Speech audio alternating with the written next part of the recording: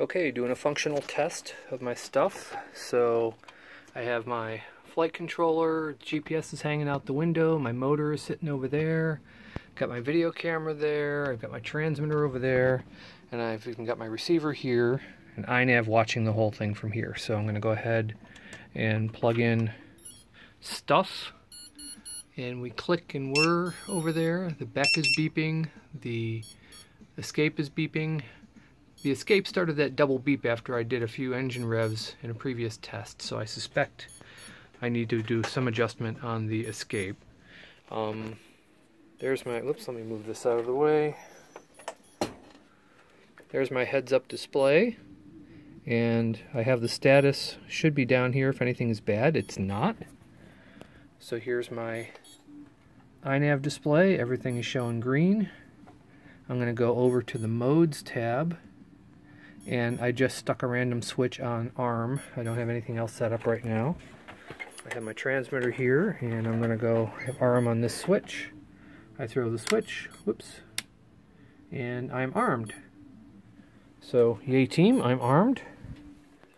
And the display is now showing that I'm in air mode. Let me unarm it, because I don't remember what that said before.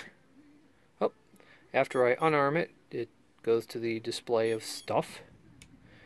So here I'm rearmed. Oh, and I'm showing, let's see, 12 satellites, air mode, it's got distance and everything. 12.3 volts. I'm going to reach over to my variable power supply and turn the voltage. And you can see that I'm adjusting the voltage. Yay team, so voltage display works. And I've actually calibrated that, so it's accurate to what's going into the whole system. By the way, it's drawing 0.4 of an amp right now. So now for the acid test, I put just one servo on the left-hand side, so I'm going to wiggle things. You can hear it over there. So my servo's working, and now the final test, a little engine rev. Whoops. And this time it's not revving. That may be because the escape is bitching. It did rev previously, but it's not revving now. So I'm not sure what that's about, but I did get power through it before. And now the beck has stopped beeping, or the escape has stopped beeping. There we go.